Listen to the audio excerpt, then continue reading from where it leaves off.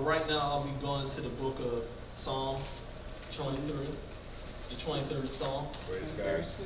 That's it, God. Thank you, Lord. All of the Psalm. Yes. At first I'll be reading from the King James Version, Yes. and I'll be reading from the Message Bible, which brings more clarity. Yes. Amen.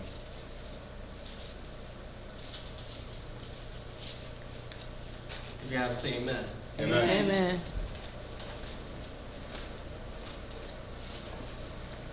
Praise God.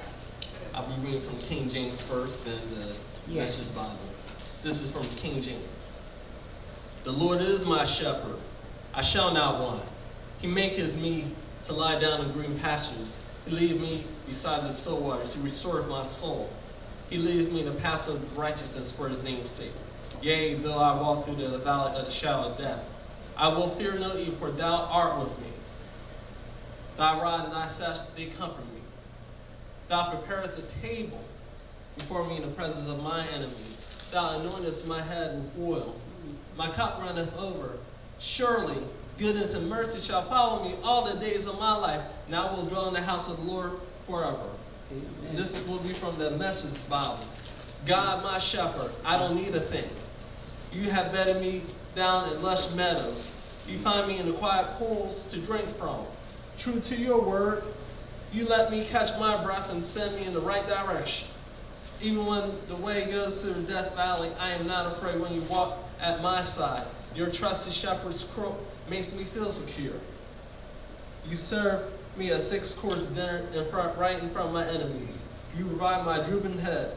My cup brims with blessing. Your beauty and love chase me after me every day of my life. I'll be back home in the house of God for the rest of my life. Praise God. Father, in Jesus' name, we glorify you, we praise you, we honor you, we adore you, Lord. Hallelujah. Yes. Father, in Jesus' name, we pray that you open up the ears of your listener, Lord. Yes. You open up the hearts Yes, of God. the people to receive, Yes, Lord. God. Hallelujah. You open up eyes so that they'll see what you're going to do, Lord. Hallelujah. Father, in Jesus' name, as we get into work, Lord, I ask you to hide me behind the cross so that people will see more of you instead of me, Lord. Yes. Father God, anoint my tongue, Lord. Yes. Anoint my tongue, Lord, so that it'll be easy for me to preach and teach your word, Lord. And Father God, we pray that every listener will not only just hear your word, but apply it to their lives, Lord. We pray that your word that go forth will never come back to you, Lord. But we thank you that, Thank you, God. but we thank you, God, for it. Thank you that your word will come back, will do what it was sent to accomplish. And we give you praise, glory, and honor forever. And the church say amen. Amen. Amen. Praise God. The title of the message is Our Daddy Has Our Back. Amen. All right. Praise the Praise Lord. God. King David, who was the psalmist, because he details that God takes care of and protects us. David himself related to God because he took care of the sheep. If you read in 1 Samuel chapter 16, verses 10 to 11, it details how David was a shepherd who took care of the sheep. What is a shepherd? The term shepherd is defined in the Webster's Dictionary as a person who tends to sheep.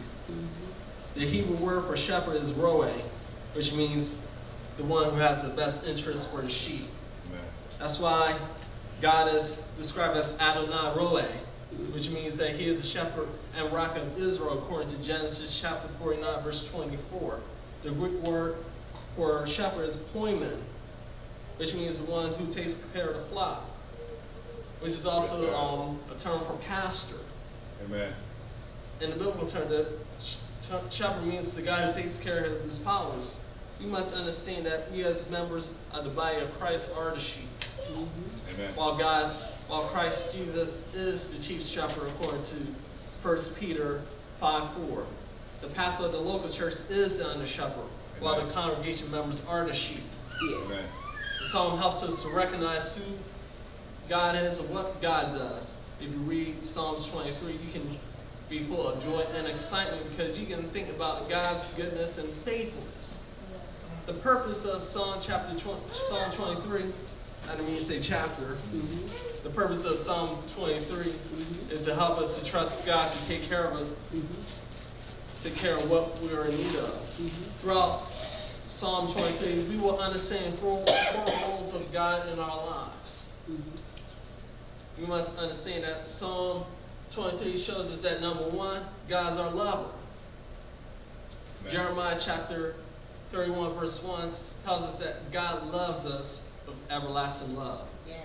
That means that God loves us continually, even though we have done wrong and fallen short. Good. God loves us before we didn't know Jesus Christ.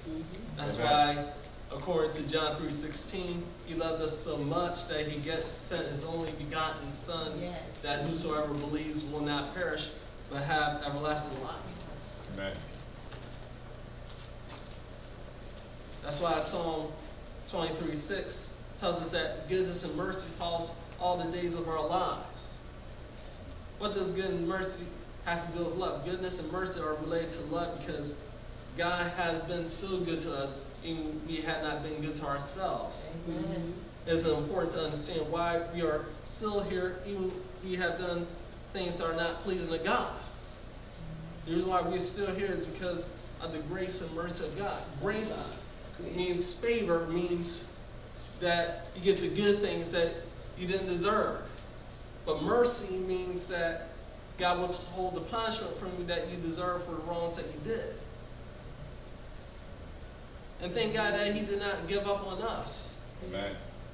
Because God didn't give up on us, we must understand that we don't need to walk under condemnation. That's why Romans 8:1 tells us that there is no condemnation to you because you're in Christ Jesus. Yes. Praise God. All you have to do is forgive yourself and be thankful that God is a forgiving and merciful God. Yes. In addition to God being our lover, he's also our disciplinarian. Yes. There's a difference between punishment and discipline.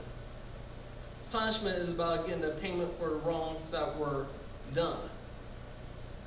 Which lets us know that if we don't know Jesus Christ as Lord and Savior, and because of this sins we commit, if we don't know Jesus Christ, and because of our sins that we commit, we will end up with a punishment. But when we're in Christ Jesus, and when we fell short, we receive discipline from God, which means that God corrects us and tries to help us go into the right path. Yes. And God corrects us, God convicts us with his righteousness. Yeah. And another word for discipline is correction or conviction. And the reason why God convicts us when we went wrong, well, is because he loves us. And he's not mad at us. You must understand that God is for us. Yes. Yeah. Praise Hebrews God. chapter 12, verse 6 reminds us that God disciplines those whom he loves. You must understand that God does not condemn us, but he corrects us. We got to draw the line. Yeah, that's right. The purpose of God correcting us is to show where we're going wrong. It's just like a parent would spank a child out of correction and love for wrongdoing. Because a parent doesn't want the child to suffer the consequences for the wrongs that they do. God convicts us when we step outside the will because he loves us so much. And when it comes to God convicting us, it's not just the sins that were categorized as big sins such as drunkenness and fornication and adultery, but it's also the sins that we all were considered as little sins such as backbiting and not showing love to people, not sharing the gospel, and so on. Because God saved us, God wants for us to grow in grace and renew our minds with the Word of God so that we can be like Christ Jesus. Yeah. And the second thing that Psalm 23 shows us that God is our provider. Yes. When you look at Psalm 23:1, it tells us that we don't have to be in lack because we have God who takes care of us. Just like the shepherd feeding his sheep, God gives us what we need. Philippians 4:19 tells us that God will supply our needs according to his riches and glory. In order to allow God to take care of what we need, what we must do is put our faith in God and seek him first. And in order to release your faith in God, it's important to ask God what you need. Claim that you have what God will do for you. Pay your tithes so that you can release the blessings and sow seed into the ministries and thank him in advance for what he'll do for you. When you understand that God provides for us, when we understand that God provides for us, we don't have to worry about the bad news concerning the economy and job losses. You don't have to worry about recession and inflation and all that stuff, because you serve a God who owns a cattle on 1,000 hills. That's right, that's right. And we must learn that God owns everything. Yes. And everything that God has in his fridge is for us. Yes, that's right. And we as Christians don't have to go according to the world's economy, but we go according to God's economy, because God owns a cattle on 1,000 hills. Psalms 24:1 tells us that the earth is the Lord's and the fullness thereof. And when you in a tight situation where you need money for the bills, or need money for clothes, or to take care of the lights of the church, when you ask God to make a way for you, and someone came out of nowhere and gave you a check that will cover what you need, and people will ask you, how were you able to get that? But you gotta tell them it's God's doing, because you cannot take credit for what God's already done. Yes. The reason why you cannot take credit for what God's already done, because God owns everything. Yes. That's why God wants for us to seek him first in his righteousness, so that you can allow him to take care of what we need. And the third thing that Psalm 23 shows us is that God is our protector.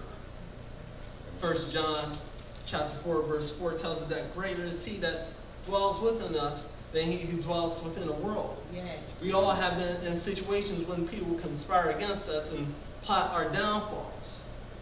And there will be times where the devil would use people, especially the ones in the church, to attack us. But because we have God as our protector, we don't have to walk in fear. Yes, you may feel fear, but because you're a child of God, you don't have to let fear rule over you. That's right. 2 Timothy 1:7 tells us that God did not give us a spirit of fear, but of love, power, and sound mind. Yes. Amen. Yes. That's why God wants for us to walk in boldness and power when it comes to stand up for him in his word. Because you're under the protection of God, it'll be easy for us to take a bold stand for Jesus, the word of God, and righteousness. Yeah. God promised in Isaiah chapter 54, verse 7, that no weapon that's formed against us will prosper.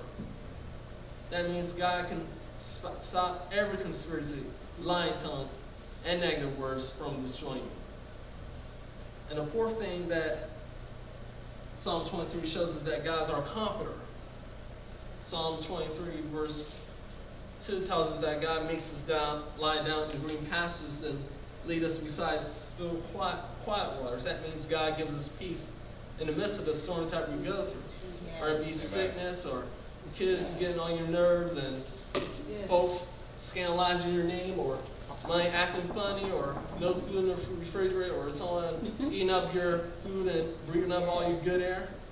But God, he gives you peace in the midst of the storms. Yes. And that's why, according to John chapter 10, verse 10, that Jesus came so that we will have life and have more abundantly, meaning that we have joy and peace in the midst of trials that we go through. That's why Isaiah 26:3 tells us that he gives us perfect peace if we keep our minds on us. Because God gives us peace, we don't have to wait until things go well in order to have peace.